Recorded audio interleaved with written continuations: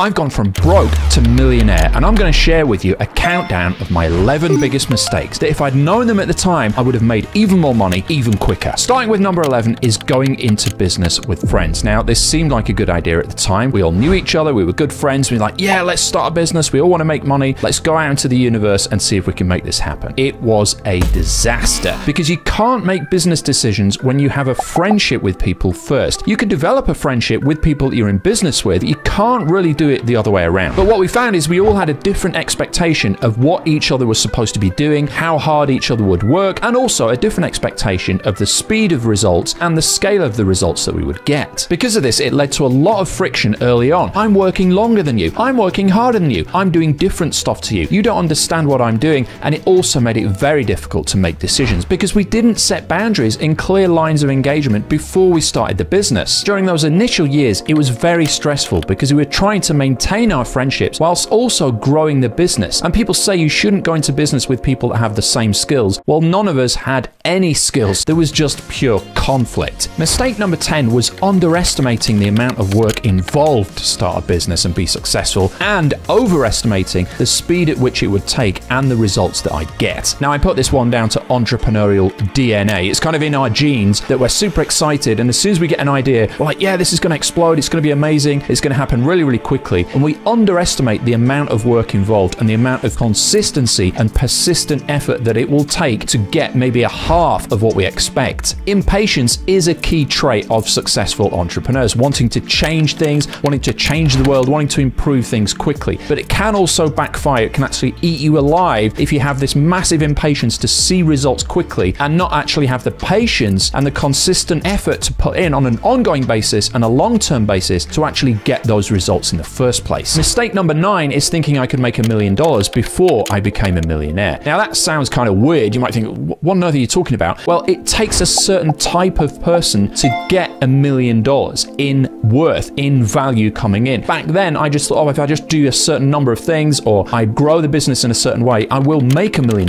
I didn't equate millions of dollars with becoming a millionaire and the type of personality it required to do that, the type of effort that it required to do that, and the type of skills, traits, and behaviors that it would take from me in order to accrue $1 million in worth. This is why when they've done studies of lottery winners, most of them end up broke just how they started because they don't have the wherewithal, they haven't got the mental acuity, they haven't actually got the behaviors or the traits or the skills that will actually enable them to attract and keep that money. It's only when you develop the behaviors, the skills, the habits, the traits, and so on of a millionaire that you actually are rewarded by the universe with $1 million. Once you've proven you have what it takes, that consistent effort, that ability to never give up, that ability to leverage your time to inspire other people, and so on. So when I first started out, I had this mantra of I'm a millionaire, but my activities were not reflecting that. I wasn't improving myself as an individual. I wasn't working on my health, on my wealth, on my mindset. I was just trying to sell stuff to get to $1 million. And of course, that never works. Mistake number 8 is thinking all I had to work on was the business and not myself. I thought, look, if I just throw myself at my business and make sure everything that I do is about my business, I'll get to millionaire status. I could not have been further from the truth because I was sacrificing so much. I wasn't eating a great diet. I would stay in my apartment for days on end. I wasn't exercising. I wasn't feeding my mind or my body with nutritional stuff. And as a result, I was becoming less of a person and not more. And your wealth, your income, is a direct reflection of the person you are. I actually found the more time I took out within reason, the better and more effective I became. The more exercise I got, the more energy I got. And all of these micro changes in all areas of my life enabled me to become a millionaire so that I could then actually attract the $1 million.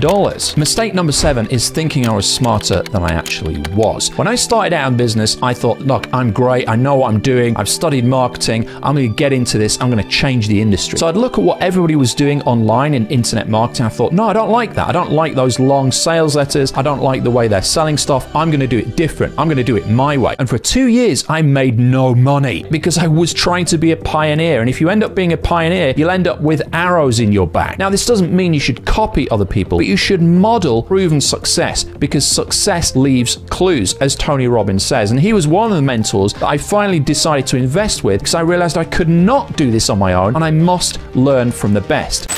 Hey Chainiacs, as you may know, I've grown from zero to several $1 million in personal net worth using my internet business. And now I'm on a mission to give away everything that I've learned completely for free. In fact, I'm actually looking for apprentices to take the torch from me and lead it forward to help me leave a legacy. If you think you've got what it takes to become my next Millionaire's Apprentice, get over right now to growfast.biz. That's growfast.biz. Now back to the show. Now, when I started out, there was a chap online called Corey Rudel, one of the leading internet marketers at the time. Sadly, he's passed away now, but he had a great program back then. And I think it was $1,000 or $2,000. This was in the early 2000s. And I saw this program and I thought, there's no way I'm going to pay that. What a rip-off for all that money just to learn this stuff. No way. So I carried on doing things my own way for those 2 years and made zero money. And then finally, I stomped up and got his program. Within a few months, I made a ton of money. And I was like, I've just wasted 2 years of my life by trying to keep the money in my wallet rather than investing it in those who've got the t-shirt, those who've already cut their way through the jungle and got to the other side. It's worth all of your money. Know what they did. The good news is I did learn it eventually though, and now I go to the best people in the industry whenever I need help with something. So when I was studying YouTube, I went to a YouTube conference, I met Mr. Beast, I met Arak, I met Ryan Trahan, I met the best YouTubers on the planet, and that's the philosophy that I have for all areas of my business. Find the best people and learn directly from them. Mistake number 6 was thinking I could outwork everybody. I just thought, yeah, I'm going to outwork everyone. I'm going to work harder. I'm going to work longer. I'm going to get up even earlier. I'm going to stay up even later. And I regularly went several days without leaving my apartment. Weekends didn't exist for me. Back then, when I first started, I was still working a job. So I'd work a job 9 to 5. I would actually run home at lunchtime so I could get 20 minutes online to try and crack the code of this thing. And then back in the evenings, I would work 6 p.m. till midnight on the business. I would wake up, go to my job, run home at lunchtime. That was the week, Monday through Friday. And then on the weekend, every single waking hour was spent on my business. I didn't do anything else. And I did that for 2 years straight. I thought if I outwork everybody, surely I'm going to get better results. But I was dead wrong. And it was a huge mistake because you can really, really work hard and you can invest 23 hours a day into your business. But if you're doing the wrong stuff, it doesn't matter. Okay. Because you're stuck on that hamster wheel. You think you're making progress, but you're not. You're just exerting energy and you're not getting any further forward. And as you're probably starting to tell now, a lot of these mistakes feed into each other, but also on the flip side of the coin, the lessons also help and work together to get you that parabolic curve of increase and success. If you crack the code, and hopefully now, as I'm going through these and we've still got the bottom 5 or the top 5 worst mistakes to come, hopefully now you can see if you put these in place, you can really start to ramp up your results with your business. Let's continue the countdown. So the 5th worst mistake was not spending any money. Now, I'm from Yorkshire in England, which is famous and notorious for being full of people that don't like to spend money. I also live in Scotland, which is also notorious for people that don't like to spend money. So I'm one of the tightest assed people in the entire world. And when I started my business, I took this mentality with me. So I wouldn't spend anything. I kept all the pennies to myself, thinking money not spent is money saved. How wrong I was. Because this was essentially like me trying to chop my way through the jungle with a blunt axe. And every day somebody would approach me and say, do you want this sharpened axe or do you want me to sharpen your axe for $10? Now I'd say, no, I've got to keep going. I'm not spending anything. I've got this axe. I can do this on my own. And I wouldn't spend or invest any money. That's what it was like looking back. I had this garbage business and I thought, no, I'm not spending any money. I'm going to grow this thing. If I'd invested in the right things earlier on, I would have made so much more money, so much quicker, and helped so many more people at the same time. Now, fortunately, the penny finally dropped and I realized I had to invest in myself and I had to invest in my business. And the first major investment I took was a weekend training that cost me $10,000. I didn't have $10,000 back then. I didn't even have $1,000 to my name. I was deep in debt, but I put it on a credit card because I knew this was going to make a difference. And sure enough, within 2 years of attending that event, that $10,000 had turned into $1 million. The 4th worst mistake I made was seeking opportunities. Yes, I was one of those guys. As soon as I hit a hurdle in my business, something that frustrated me or something that I got bored by, rather than trying to push through that very regularly, I would just look for something else and I would jump ship or change lanes over to something else. Now, if you imagine trying to build a skyscraper, this is the equivalent of putting a brick down, and then when you have a struggle to try and put the next brick on, it's like saying, okay, let's start another skyscraper. So over the years, jumping from opportunity to opportunity opportunity, I ended up with multiple buildings that were just one brick high rather than a skyscraper, because I'd start them and then I'd give up and start the next one. Lucky for me, I realized this was a mistake and started changing what I did. And now what I do is what I call the 4 I's of business development. The first I is for infrastructure. You've got to build something that has value. The second I is to improve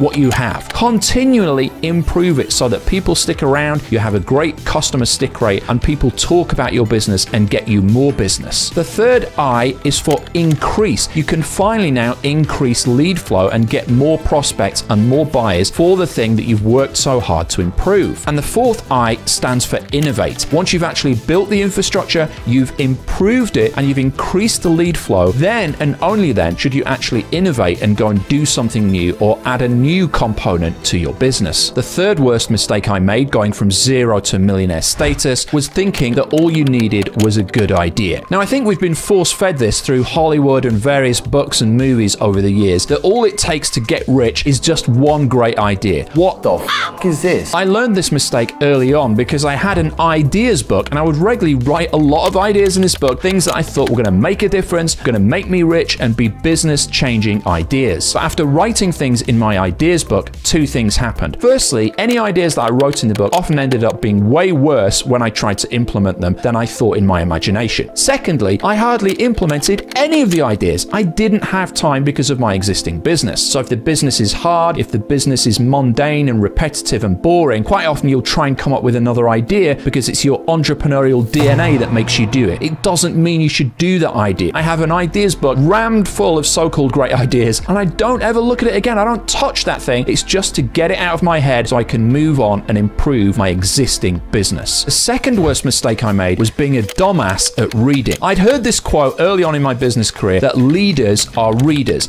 I thought, what a waste of time. I've got business to do. I've got marketing to do. I've got sales to do. I'm not going to waste my time reading. That was a mistake. Later on in my career, I switched completely and did a 180 and started reading a book a week. I was hooked on consumption and reading. Both of those are wrong. Now, I don't read like most people read books. I read them with a pen. I take notes in the margin. I highlight things. I underline things. And that develops an action plan after I've read the book. We implement that in our business and we're off to the races again, plain sailing. And finally, the worst ever mistake that I made in business is not starting soon enough. I'm actually quite a risk taker in life. I'll take risks. I want to gamble. I want big success. My dad, on the other hand, was very conservative, not a risk taker, saved even more money and was even tighter with money than I was. However, when it came to me jumping ship from my first and last ever job, it was actually my dad that gave me the push, and he said, look, do it now. You don't want to regret and look back. So I did make that leap from employment into entrepreneurship after working just 2 years in my first and last ever job. But I could have done it even sooner if I was a bit more of a risk taker and I realized that I had what it takes. So I hope you've already got started with your business, and if you need help to grow it, get over to growfast.biz.